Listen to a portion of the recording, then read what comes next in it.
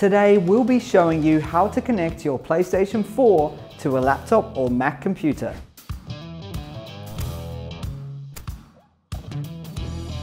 Hey guys, it's Joel here with Make Tech Easier. When you have your PlayStation 4 next to your computer, it's convenient to hook up your console to your setup for quick and easy gaming. However, if you own something like a Mac or a laptop, you may need to do a little more legwork to play games on your screen. Let's take a look at how you can connect your PS4 to your laptop or Mac. If you use a traditional computer and monitor setup that uses HDMI connections, plugging in a PS4 is easy. If your monitor has two HDMI ports, plug in your PS4 into the second port and switch between the inputs. On the other hand, if your monitor only has one HDMI port, you can use an HDMI splitter to toggle between your computer and the console. Your laptop or your Mac has an HDMI port, so that solves that, right? Unfortunately, the HDMI ports on your computer are different from those on a monitor. Monitor HDMI ports listen for data because a monitor's primary job is to display information. Your laptop or Mac's HDMI ports, however, are designed to send data instead. As a result, if you plugged in your PS4's HDMI cable into the HDMI port, nothing will happen. That's because your laptop wants to send data down the HDMI port, but your PS4 also wants to send data down the cable. Fortunately, all is not lost. If you did want to play PS4 games on a laptop or Mac, you can use PS4 Remote Play.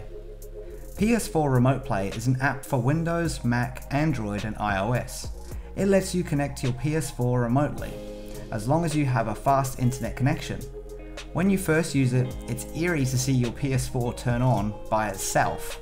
However, once running, you can see and interact with your PS4's screen from any device.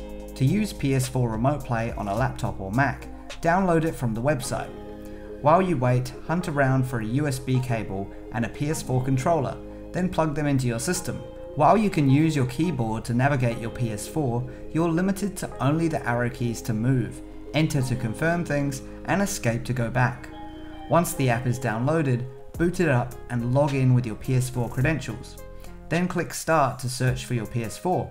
If the app finds it, it will turn on your console and show you a feed. If you're next to your PS4 when this happens, it should beep and boot up by itself. Now you can use your PS4 controller to play games or use the keyboard to perform basic menu navigation. Turning off the PS4. Once you're done gaming, you may be tempted to hit the cross at the top right of the window. However, if you do this, all it does is close the remote connection to the console. The console itself will continue to run. To turn off the PS4, press the PlayStation button and select the power options from the menu. With a PS4 controller, this is easy.